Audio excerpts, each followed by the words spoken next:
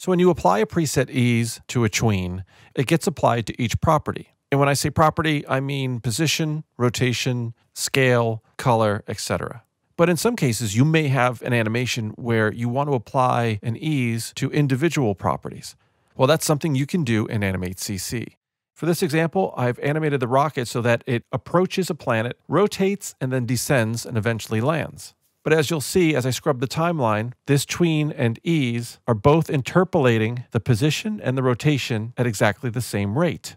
In the first keyframe, the rocket is at a 45-degree angle, and in the second keyframe, I rotate it. What I'd like to do, however, is delay the rotation of the rocket until later in the classic tween span. If I select a frame inside the classic tween span and then go to the tweening section in the Properties panel, you'll notice that in the easing drop-down menu, the default is all properties together. This means that the tweening and the easing are being applied to each property equally. If I want to change this, just click on the drop-down arrow and select each property separately. And now you'll notice that each of the properties are individually listed.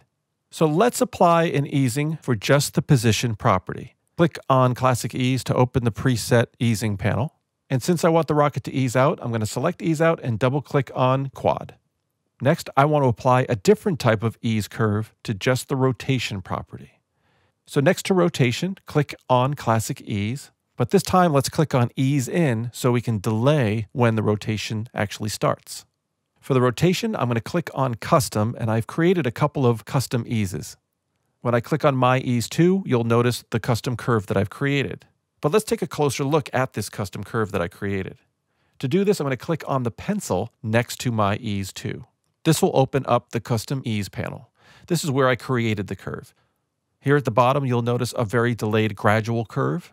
This means that the rotation will ease in for a greater period of time, therefore delaying it. And here you'll notice in the upper right corner at the end of my custom curve, I've created just a nice soft easing out that happens pretty quickly. So this curve represents the rotation starting late so that most of the rotation will happen towards the end of the curve. So now when I play back the animation, you'll notice that the rocket stays pretty much at its 45-degree angle for about 2/3 of the way through the classic tween. As we get towards the second keyframe in this classic tween, this is where you'll see the rotation of the rocket really start to take place. I hope this video helps, and remember that in Adobe Animate CC, one ease curve does not have to fit all properties.